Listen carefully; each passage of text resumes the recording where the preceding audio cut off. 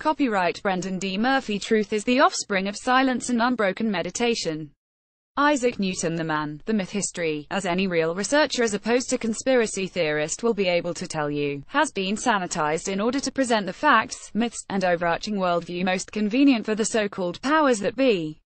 This should be a pragmatic, if not novel proposition, given that those who have power will obviously desire to retain that power. Isaac Newton's publicly known legacy largely belongs to the mythology of sanitized mainstream science. Official history has sanitized his story to remove elements that were embarrassing to modern rationalists, and the version of Newton and the history of science they wished to present to the world, and the modern Newtonian materialists, an oxymoron, in truth have, for the most part, lapped it up without question, putting Newton on a pedestal, virtually deifying him, and with him, the mechanistic worldview. His politically correct work went so far to creating, ad name Google AdSense 468 times 60 banner blue in his fascinating biography of Newton 1642 to 1727, Isaac Newton the Last Sorcerer. Michael White informs us that, more than any other scientist in history, Newton's image has been protected by his disciples and by generations of biographers who have produced inaccurate and sometimes totally false accounts of his life. Point 1. It was only in the 1930s that data revealing the real Isaac Newton began to materialize from the mists of history so that we could begin to understand the psyche of a man oft thought of as a one-dimensional pure scientist, a mathematical prodigy and an unparalleled scientific genius who, along with Leibniz, brought us calculus and so much more. A vision of Newton as something akin to a god is inculcated in the Western mind, and in this vision, of course, Newton is made more or less in the image of the rationalist, someone impeccably empirical who doesn't believe in the unseen or seemingly unmeasurable. And yet, Newton's worldview had relatively little in common with that of today's rationalists. Unlike so many of today's Newtonians, Newton was a pioneering civilizer mind, a trailblazer and innovator, rather than merely a creature of enculturation and indoctrination, a culture mind, as Dane Rudyard would have said. Point 2. The man, the mystic, the Christian. While mechanistic thinking was reportedly all the rage in Newton's time, thanks largely to the philosophies and logic of Descartes 1596 to 1650, Newton's worldview was, in reality, largely informed by mystical, magical, and animistic thought. Newton believed in the existence of animal spirits in the human body, and described them as being of an ethereal nature, subtle enough to flow through animal voices as freely as the magnetic effluvia flow through glass. For him, all animal motions resulted from this spirit flowing into the motor nerves and moving the muscles by inspiration. Point 3. Ironically, since Newton's time, all notions of forces somehow transcending time or space were considered to be in violation of Newton's laws, despite the fact that the great man himself saw neither his laws as sacrosanct, nor as the limits of a universe which, in opposition to today's fawning atheistic worshippers of Newton, he saw as God's creation. Newton's God, however, was not nearly as anthropomorphic as many Christians of lesser intellect. Newton demonstrated a good deal of insight when he wrote, "He is eternal and infinite, omnipotent and omniscient, that is, his duration reaches from eternity to eternity, his presence from infinity to infinity, he governs all things, and knows all things that are or can be done, he endures forever and is everywhere present, and by existing always and everywhere, he constitutes duration and space. He is all similar, all eye, all ear, all brain, all arm, all power to perceive, to understand, and to act, but in a manner not at all human, in a manner not at all corporeal, in a manner utterly unknown to us." Point 4. Thus, the gravitational force, for instance, was an expression of God's being and his will. Newton's purpose, in his mind, was to unfurl the mysteries of his God's creation, to enunciate the principles according to which it functioned, thus rendering greater glory unto his infinite and eternal Creator. Newton was a devout Arian, thoroughly Christian, but belonging to a stream that rendered him a heretic. Arians were named for their support of the early presbyter, Arius, a man recognized as being knowledgeable and who rejected the belief that Christ was homoousios, or, of the substance of the Father. The Alexandrian priest argued that Christ, although still divine, was created by God as the first creature, and therefore was non-existent prior to that. Unlike God, Christ had to have a beginning. However, when the now infamous Council of Nicaea was convened by Emperor Augustine in 325 AD, Arius and his supporters were bitterly opposed by the rabble present, and the council ultimately voted by a narrow margin to fuse the identities of Judas Christus and Rabbi Jesus in order to create the new deity Jesus Christ. Constantine declared Christ and God of the one substance, and a new God was born. 5 Perhaps it is appropriate that these fiery and reportedly farcical debates appear to have spawned the Santa Claus legend, as well as providing the new deity which solidified the power and control of the Roman state over its people by unifying them under the manufactured, state-approved belief system. Arianism was declared heretical in 325 AD, 6 and yet, Isaac Newton, quite rightly it would appear, had taken the right side, albeit over 1,300 years later. Even in matters of faith and religion Newton was politically incorrect, but more correct than the majority would, or could, have admitted. Regardless, his Arianism Newton kept to himself, since at the time, in such an orthodox religious climate, to proclaim it would have meant the likely ruination of his career. As well as being an Arian, Newton was also a creationist. He believed in the biblical creation story, that God made the heavens and the earth in 7 days, but he qualified this quite ingeniously. Since it is not specified in the scriptures that all 7 days were of equal length, because there was no earth during the first 2 days, and thus, no 24-hour day based upon planetary rotation, the length of a day could have been anything the good Lord desired. Newton also managed to calculate a date for the second coming of Christ, sometime during 1948.7. Unless rock god Ozzy Osbourne was Jesus reborn, Newton appears to have missed the mark. Prophecy and biblical interpretation occupied Newton even in the last weeks of his life. Trying to ascertain when the day of judgment would come was, for Newton, an irresistible intellectual puzzle to be solved by one who was worthy of the challenge. As a devout Arian, Newton detested the notion of materialism since it denied the independent existence of the human soul, which he firmly believed in. As it turns out, somewhat ironically, Newton was right about there being an afterlife, as I show beyond all rational doubt in the yet-to-be-released sequel to my recent book The Grand Illusion, A Synthesis of Science and Spirituality, and he was also smart enough to have rejected the farcical notion of the devil, an obvious control mechanism if ever there was. 1. Deciding it was the result of human imagination. It is unfortunate that Newton's discoveries about the level of reality we occupy in the physical sense were taken and employed in formulating a science, or more accurately, a widely adopted scientific attitude that was dogmatically reductionist and materialistic, something that he emphatically was not. The Alchemist. It was a collection of works found posthumously in Newton's library, papers and notebooks which revealed that Newton had spent more of his life immersed in studies of alchemy as well as theology, Bible chronology and natural magic than he had spent working on pure science.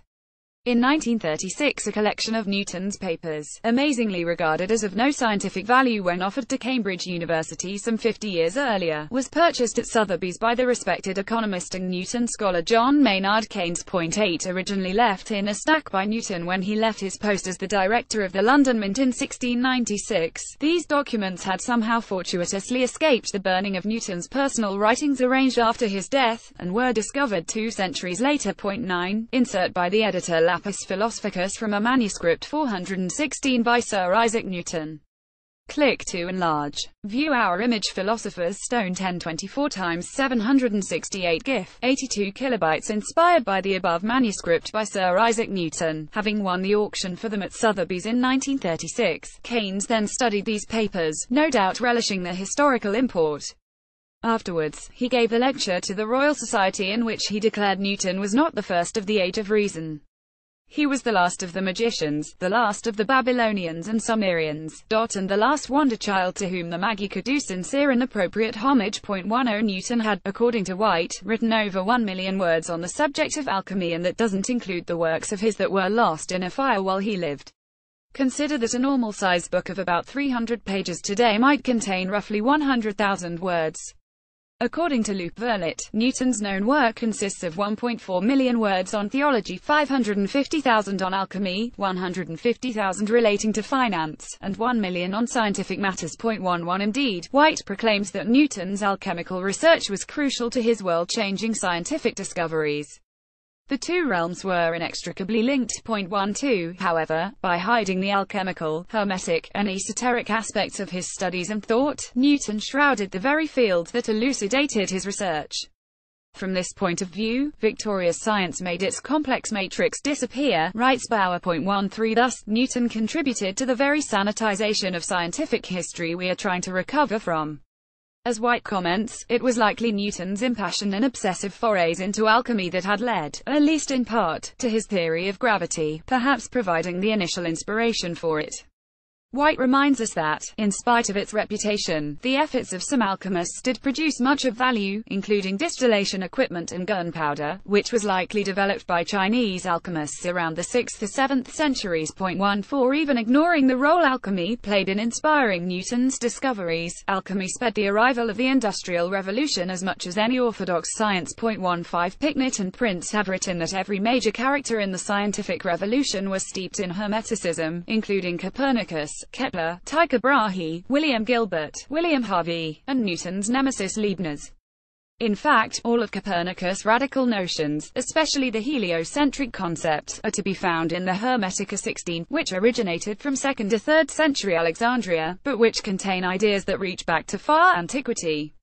They were believed to contain the wisdom of Egypt's pyramid builders, a compelling notion indeed, given the many suggestions of advanced knowledge known to the builders of the Sphinx and, later, the Great Pyramid. To return specifically to Newton once more, the cute little tale originating from Newton about seeing an apple fall from a tree and thereupon falling into a deep meditation on the nature of gravity sometime in the summer of 1666 is obviously a politically correct and safe enough version of events that would have served to protect Newton's image from his secret obsession with alchemy and esotericism. In reality, his alchemical creation in 1670 of the prize star Regulus of antimony, a step on the way to producing the Philosopher's Stone, was probably one of many factors that fed into Newton's theory of gravity as it ultimately appeared in the Principia of 1687. Due to its radiating shard-like crystals, the Regulus could be viewed as symbolic of the way gravity or ether flows into the center of a celestial body. 17 Besides being anathema to traditional science and society in general, the attempted transmutation of base metals into gold was also a capital offense. Newton needed to hide his pursuits in order to remain on the side of legality as well as to preserve his image and reputation as history's greatest scientist. Still, as Picknett and Prince state, Newton didn't make his great discoveries despite his occult beliefs, but because of them. 18 Many of Newton's modern-day fans might cringe at this esoteric statement he made. In optics are not gross bodies and light, convertible into one another, and may not bodies receive much of their activity from the particles of light which enter into their composition. The changing of bodies into light, and light into bodies, is very conformable to the course of nature, which seems delighted with transmutations. 19 Etymologically, alchemy derives from the Arabic Chaldean kame, blackness, and could be seen as the science of creating light out of darkness. Alchemy's real goal is not to turn lead into gold but to transform human biology into a physiology of golden light. Alternatively stated, alchemy's primary objective is bio-spiritual enlightenment. 20 The creation of what has been called the light body, a Merkaba, a geometric energetic formation consisting of two interlaced tetrahedra which, once constructed, envelops the human form. As the tetrahedra spin in opposite directions to one another, a torsion-morphic field is created that plugs the human into the very fabric of all existence itself, though torsion fields and auric fields are topics beyond our scope here. The point to note here would be that through systematic DNA activation, 21, it may be possible to gradually stimulate our DNA into building the Merkaba light body. See TGI 1 for more on this. Thus the dull lead of the unawakened man is transmuted into the brilliant gold of the awakened light body. Newton's statement about light possessed a level of prescience I have come to expect from histories, mystics and occultists as a result of my research. The science to verify such sentiments did not exist in Newton's time, and yet, today it is increasingly well recognized that so-called physical matter is actually standing waves, congealed light, or as noted physicist David Bohm referred to it, frozen light moving in patterns back and forth at less than the speed of light. This is the conclusion reached by Dr. Richard Gerber in Vibrational Medicine, that matter is frozen light, and Dr. Len Horowitz reaches precisely the same conclusion, stating that humans are crystallized or precipitated light. 22 As I show in TGI, many occult notions have only become verifiable since the advent of quantum mechanics and with the maturation of modern physics at large. By the time he died, Newton owned 169 books on alchemy and chemistry, and was considered at the time to have harbored the finest and most extensive collection of alchemical texts thus far accumulated. 23 The Freemasonry is a brotherhood fraternity which seeks to preserve the wisdom of the ancients, including those who built the pyramids. At this point it should surprise no one to learn that Newton was an initiate into the mysteries. He was a Freemason. The term is apparently a contraction of the words freestone mason. Knowing that Newton was an initiate makes a lot of sense of the material above, and why, as he matured, he became increasingly entrenched in esotericism and moved further away from a Cartesian mechanistic worldview, which he loathed. Initiates know the universe is not run by a blind watchmaker. It is interesting to note that Descartes was educated by the Jesuits, the Vatican's military arm, and yet his books were placed on the Catholic Index of Forbidden Books. Descartes originated the mind-matter dualism as a result of a turf deal with the Church. Science would deal with matter and religion with mind or spirit stuff. 24 Newton may have been initiated around the mid-1670s, soon after he began interacting with the Cambridge scholars who created the Invisible College in 1645, the forerunner of what became the prestigious Royal Society in 1660, which he was invited to join in 1671. The forging of the original links between Masonry and the Royal Society may have been achieved by the Scotsman Robert Murray, born in 1607, possibly the first non-Mason to garner acceptance into a lodge. His initiation precedes that of Elias Ashmole, born in 1617, by 6 years, and together, they went on to create the Royal Society, whose founding members included physicist Robert Boyle and architect and professor of astronomy Sir Christopher Wren. 25 Ashmole was a physicist and astrologer, and, like Newton, who would join the Society later and serve as president from 1703 until his death in March of 1727, Ashmole was a passionate collector of alchemical texts. For his part, Newton's thinking was clearly influenced by these other learned students of Hermeticism, although he had already begun his studies into alchemy at least as early as 1669, 4 years after the Great Plague of 1665. The speculative ether scientist, according to AC Arian doctrine, which was excluded from the Toleration Act of 1689, Christ occupied a place between man and God in the universal hierarchy. As Newton entered his final years, he entertained the notion that Christ had a spiritual body constituting an ineffable sort of ether, dispersed among the cosmos, providing the universe with its observable order. It was via this incorporeal body of Christ that God pulled the strings of creation, in Newton's mind. This way God himself did not have to directly control the forces of gravity keeping the planets in motion, or provide the medium through which gravitation operates. 26 Newton was right in that there was an ineffable something unifying all of creation which can be characterized as an all-pervading, conscious, intelligent, and even loving field of consciousness, the source of ourselves and our reality. Funnily enough, Newton himself wrote in Optics, "Is not infinite space the sensory of a being incorporeal, living, intelligent, omnipresent?" 27 All these years later, science is beginning to nod its assent, vindicating Newton's mystic side, no doubt to the chagrin of modern-day Newtonians whose reductionist epistemologies have left them woefully uninformed as to the fundamental nature of reality, infinite consciousness. The only models of reality that have any shot at unifying all forces are fundamentally etheric, describing the fabric of space as fluid-like. 28 In a 1675 letter to his friend and secretary of the Royal Society Henry Oldenburg and later to Robert Boyle, Newton proposed that gravity was the result of a condensation causing a flow of ether with a corresponding thinning of the ether density associated with the increased velocity of flow. He also asserted that such a process was consistent with all his other work and Kepler's laws of motion. 29 As a student of the mysteries, Newton was likely exposed to ancient ether-based notions of how the universe was created from a conscious infinite field of potential. In Genesis of the Cosmos, physicist Paul A. Laviolette shows in detail how different ancient cultures such as that of Egypt preserved an even more ancient scientific legacy by allegorically depicting an ether-based creation with their own cultural symbolism. Laviolette details how these views are supported by modern scientific discoveries, all of which prove that our spacetime reality was created out of this hyperspatial etheric medium, or implicate order if you prefer Bohm's terminology.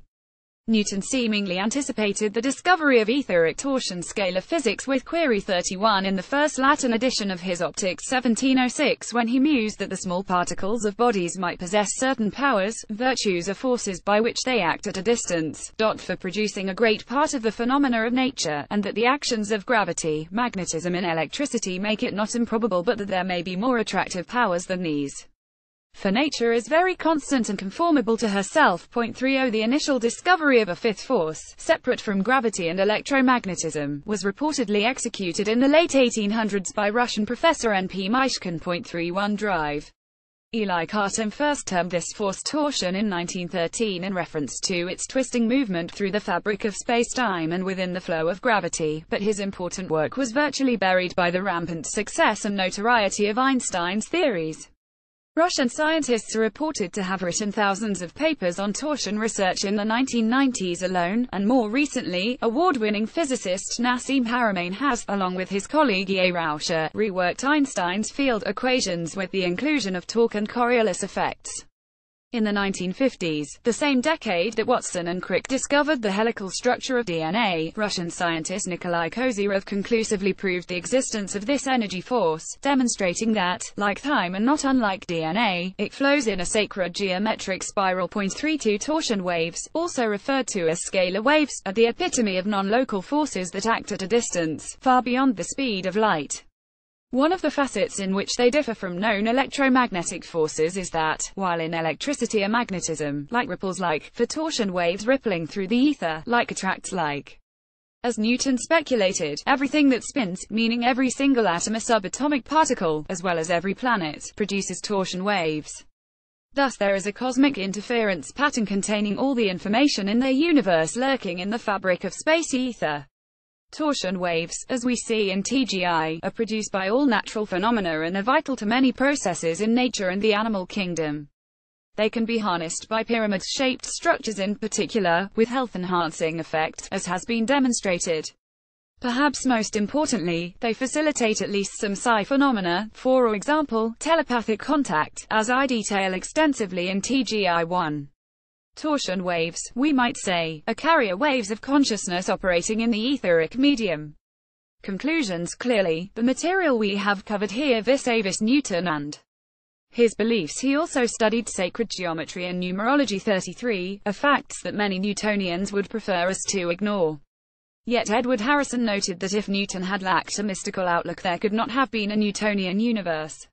We always write history in such a way that its events are rational to us rather than the historical figures involved. 34 Emphasis added. Newton's disciples wanted to paint a picture of a clear-sighted man who was hewn from the rock of pure reason, their version of reason, but we can see this clearly is misleading.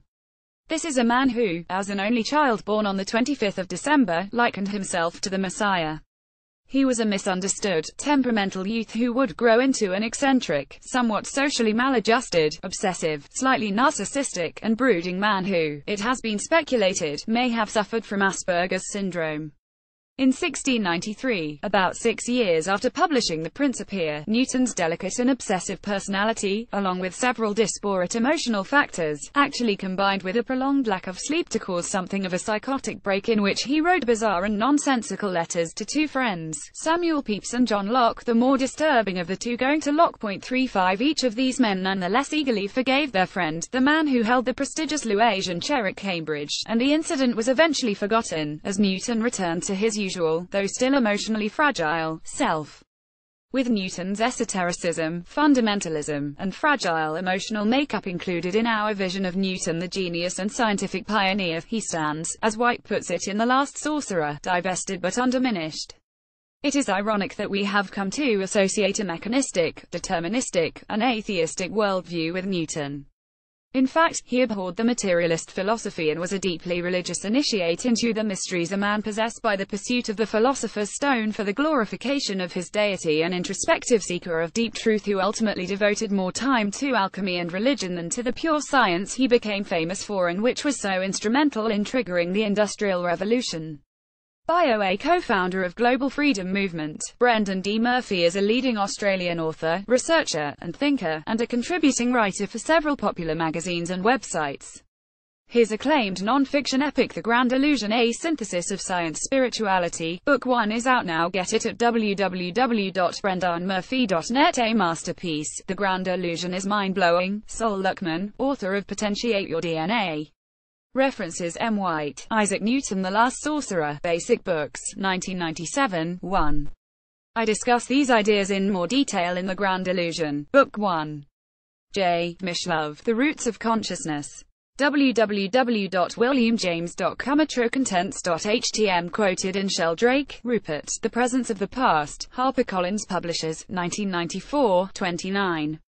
C.T. Bushby, The Bible Fraud, The Pacific Blue Group Inc., 2001, 210-17. I. Vero, God Save Us from Religion, Joshua Books, 2007, 196. White, OpCIT, 156-7. Seabird. A. Bauer, Isaac Newton's Freemasonry, Inner Traditions, 2007, 59. White, OpCIT, 2-3. Bauer, OpCIT, 60. White, OpCIT, 5. Bauer, OpCIT, 60. White, OpCIT, 112. Ibid, 123. Picknett and Prince, From Ancient Egypt to Modern Science, New Dawn No. 129. White, OpCIT, 144-6. See Picknett and Prince, OpCIT. http www.history.mcs.stand.act.a quotations Newton.html Luckman, DNA Activation, Healing Enlightenment. September 2007. http evolve.8.foruma.com Activation Healing AMP Enlightenment _post 798.html See Luckman, Potentiate Your DNA, Crow Rising, 2011. Luckman, Conscious Healing, Booklocker Publishing, 2006, 106. White, OpCIT, 119. C.D. Yerth, Seeing Past the Edge, 1997, 49. Bauer, OpCIT, 40-1, 46-8. White, OpCIT, 351. E. Harrison, Masks of the Universe. Macmillan, 1985, 98. See my article, Where Did the Ether Go? www.brendanmurphy.net Henry C. Warren Jr., The Entrained Spatial Medium Gravitational Sync Model, www.olliepenn.com Quorant Spatial Flow.pdf www.sacredtexts.com Kyushu 12.htm Yerth, Torsion Field Mechanics, www.clandiron.com News.jht Mill Method View News.id 1509 C. Murphy, The Grand Illusion, Chapter 6. Bygent, Lee, Lincoln, Holy Blood, Holy Grail, Delacorte Press, 2005.